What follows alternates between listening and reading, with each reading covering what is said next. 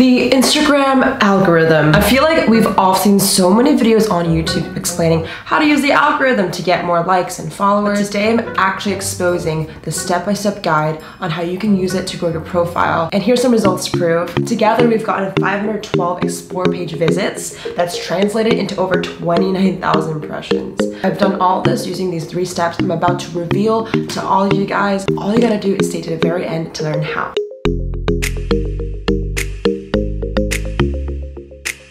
Welcome to my channel. My name is Jade, and hey, thanks so much for clicking on today's video. So, I know who you are, I'm assuming I know who you are. Maybe you're someone who wants more followers, more likes, and at the end of the day, we want to build a brand out of our name. And maybe you believe in your content, but you're like, hey, Jade, why am I not getting the engagement I want? So the explore page, which is basically the middle tab. I hope you know what the explore page is, but the explore page has recently updated. I really want to dive in how you can actually use these new features. And the beauty of it is, I've been there, guys. If you're new to this channel, I'm actually a 17-year-old high school dropout, and I've built many businesses on top of social media. And as I've been coaching and consulting with these brands, I've been traveling as well. So currently I'm in Paris and the background's kind of funky.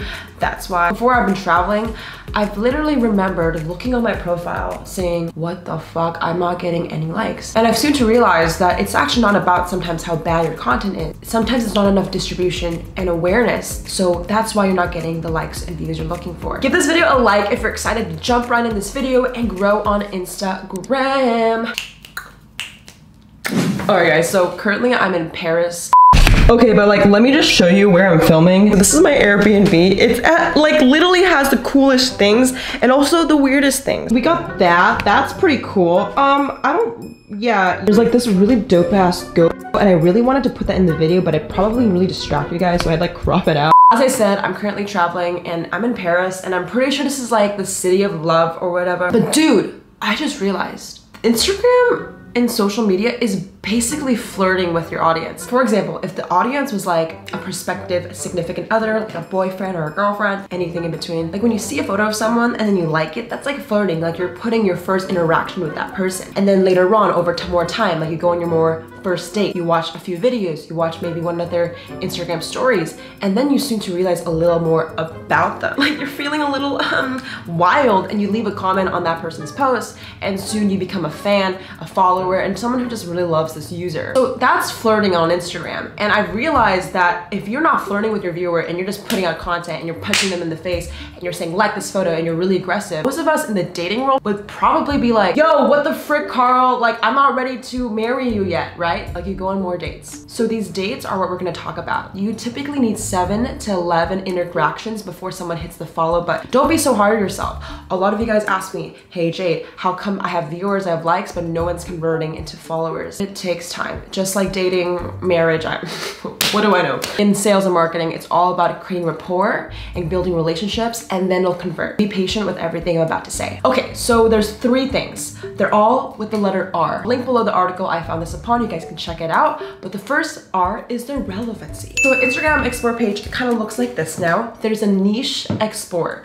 What does niche explore mean? Instagram is categorizing you based on your interests. So now you can get more targeted followers. A lot of you guys are saying that you're not getting an engaged audience, and it's probably because your audience doesn't give a shit, which means you don't have the right profile and the right traffic. So with the niche explore page, you guys can be more relevant to an audience. With one single tab, you can go from like fitness to like food. So how do you get on the explore page in general? So niche explore is all about incorporating hashtags into your posts, but making sure that you are being super relevant to the audience. For example, it's harder to be relevant when you're trying to be broad. I'm trying to be less sporadic with my posts. People seem to like more videos, then I'm gonna do more videos. Remember guys, data is everything. Look at your old posts and analyze what's the highest performing. All you want to do now is narrow down and make that for the next 30, 60, 90 days. Trust me, you'll see crazy results. I've done before on YouTube especially, and comment below if you want to see a whole video on how to kind of get on YouTube trending page. I was recently a creator on the rise. Maybe I'll do that in a later video, just let me know. Make sure you guys understand that you have to analyze the data you have. If you have no data, watch some of my other videos on how to start from scratch and see what people like. And for the next 30, 60, 90 days, just milk that content and you're going to be able to hit the explore page more often. Think about it. If you're getting 100 profile visits every single day about the same content, this is flirting, right? People get for who you, people understand who you are, and they're not confused. Is she a fitness influencer? Is he a musician? Like, I don't know what this model is.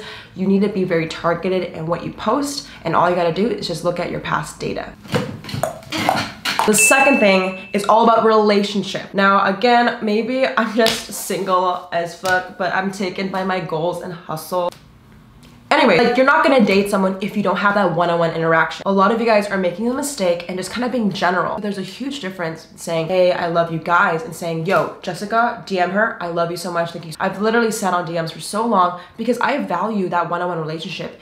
You guys mean a lot to me. Instagram just announced that they're trying to actually get rid of those random spam posts. That's why they have an algorithm. If you think the algorithm is bad, you're a loser. The reason why is the algorithm is trying to work for you. It's trying to get you that targeted audience. So don't be pessimistic. A lot of you guys are complaining. So what does that mean for you? If Instagram's trying to limit the spammy posts and kind of things that you don't want to see, make sure you trick Instagram thinking the follower is your friend. We actually tested this out and it's weird. Seriously, open up Instagram, and if you go on the first post, it's typically a friend of yours or someone you've recently interacted with. The reason being is because Instagram as a business just wants you to keep your eyes on the platform, so they're only going to promote things that are relevant to you. The way you can trick it, and a really cool hack, is literally by liking and commenting on everyone who liked your post. So it will trick Instagram thinking that, hey, this profile is my friend, like in real life. At the end of the day, yes, it's a good business move, but you also need to thank the people that support you, because there's longevity in having a loyal follower. All right, the third one is all about recency. Recency is timing. How often you post and basically how consistent you are. I think a question I got also was like, Jade, do I have to post every single damn day? The answer is no. It's all about being consistent and making a schedule that fits you. Think about it like this. If you're dating someone or you're trying to talk to them on Snapchat, you're trying to get to know how familiar they are. Last year when I was in high school, there was this boy, okay? And we would be Snapchatting and suddenly he would just like disappear and then come back and like act like nothing's happened. And that's weird, right? Or there's something wrong with it. Anyways, back to the flirting analogy. You need to be consistent, because in order to create a trust, you need to be consistent. Just ask yourself, how much time can I spend on this Instagram thing? If it's 30 minutes a day to further prove your brand, that's all that you can do. Perfect. Personally, because I'm traveling and I always have client work and I'm pretty busy with my company, I just post 3 times to 4 times a day. Half of them being educational captions. You guys can check me on Instagram here, and half of them being more about my personality and my life. So that's what I do personally for me. I believe everyone's different, so find what works best for you. All right, guys, so I want to end this video off with one last thing. I want you to pause for a second. We just exposed to grow on Instagram, you need to be relevant, you need to have a relationship, you need to be recent, and let this sink in. All these tips will not work at all if you don't have the right content. I kid you not, you could be doing everything right, but maybe it's just not the right timing, where you're not forming the right product to give, not formulating the right message, and it takes time to build that. So don't be so hard on yourself. And if you want to know more, I actually have a few videos on how to create more viral content. Link that below. It's a good video to follow up after. I just want to explain to you, sometimes you could be doing everything right. You guys have to realize, like, I've been doing this social media thing for like 7 years, and it's just since last year. Literally 1 year ago, I was in your guys' shoes.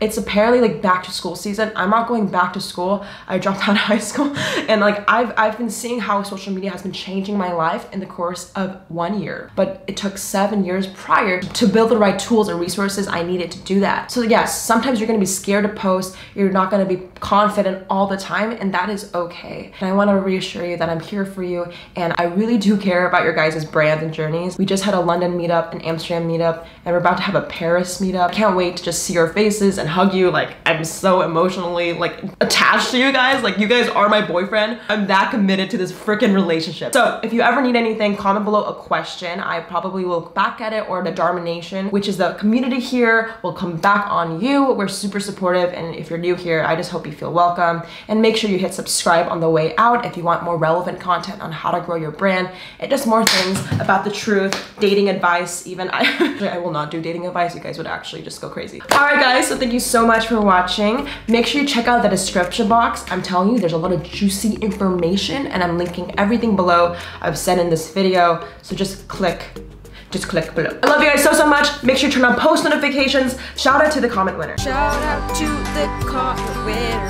Comment on this post to be featured in the next episode. If you want to be the next comment winner, comment below what your thoughts are. I'm about to head out and edit this video, probably grab a croissant and go back on that grind. I'll catch you guys in the next one.